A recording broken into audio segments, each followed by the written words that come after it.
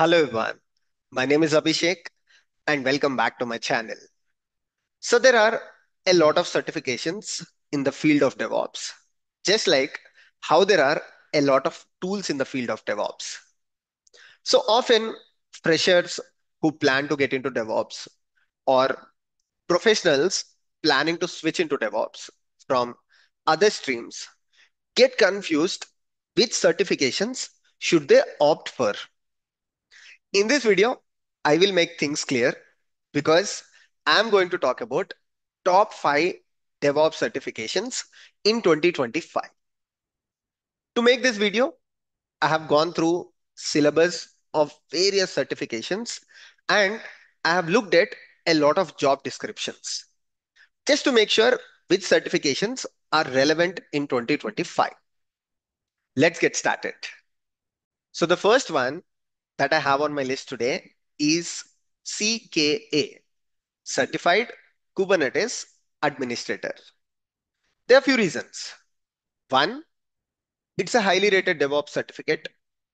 When you go through DevOps job descriptions, you will find in a lot of job descriptions today, CKA is mentioned as preferred skill and in some of the job descriptions, although the number is not huge.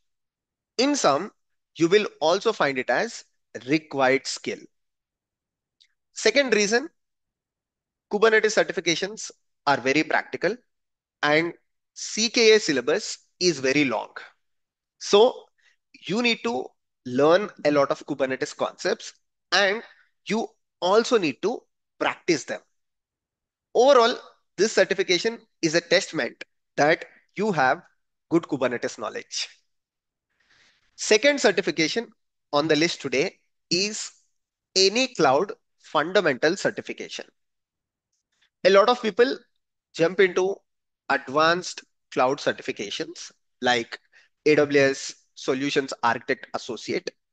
But what I would recommend is always start with fundamental cloud certification.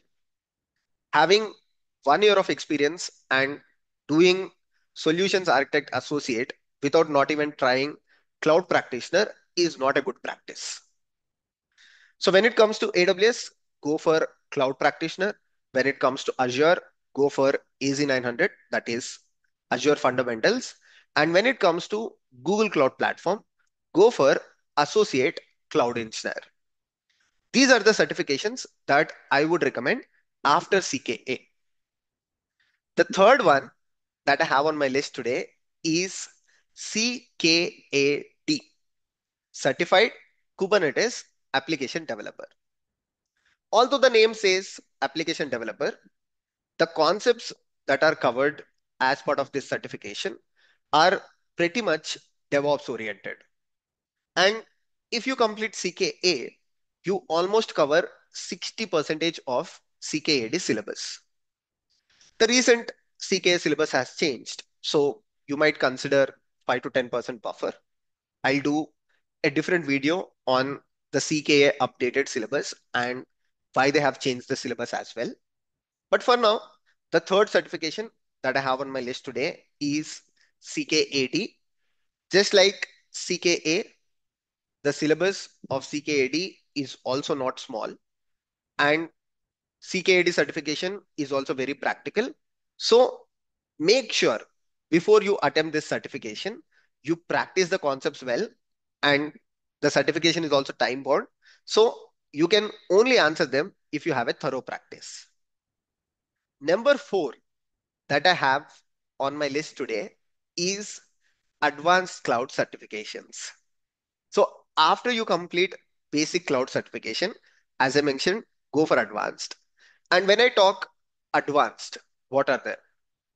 When it comes to AWS, yes, you can go for AWS Solution Architect Associate. When it comes to Azure, I would recommend Professional DevOps Engineer certification. That is Azure DevOps Engineer Expert. And when it comes to Google Cloud Platform, I would recommend Professional Cloud DevOps Engineer certification. Of course, in Azure, you also have AZ104, which is also important. But I would recommend you to focus more on DevOps related certifications as you are aiming for that job. So these are three certifications that are in fourth position in today's video. Finally, the fifth one that I would recommend is CKS, Certified Kubernetes Security Specialist. Now, CKS is a pretty tough certification, but looking at how important security is, CKS certification is gaining a lot of significance. And again, I'm just repeating it. When it comes to Kubernetes certifications, they are very practical. So, unlike the cloud certifications, you need very practical knowledge. You might ask, Abhishek, out of five certifications, you have three of them which are Kubernetes related. Yes, I referred other certifications as well. But when I looked at JD, Kubernetes certifications are the popular choice. That's why I have three certifications out of five, which are Kubernetes. Now you might ask, Abhishek, what about Terraform? What about Ansible? What about Istio, Argo CD? There are a lot of certifications in the CNCF landscape. I would say there is no point running behind the certifications, or there is no point having a lot of certifications as a badge on your resume. Although I mentioned five certifications in this video, I'm not recommending you to complete all the five certifications. Even today, they are all preferred skills on the DevOps job description. So the order of certifications is only provided to you so that you can decide if you want to go for certifications, which one you can pick. So doesn't matter if CNCF has a lot of certifications like Istio, Argo CD, don't run behind them. Just learn those concepts practically, do some projects, add those projects to your GitHub profile, and just tag your GitHub profile on the resume. It is weighted more than those CNCF multiple certifications. And if you have any questions related to certifications, I am very interested in answering them. So make sure you put your comment. Thank you so much for watching today's video.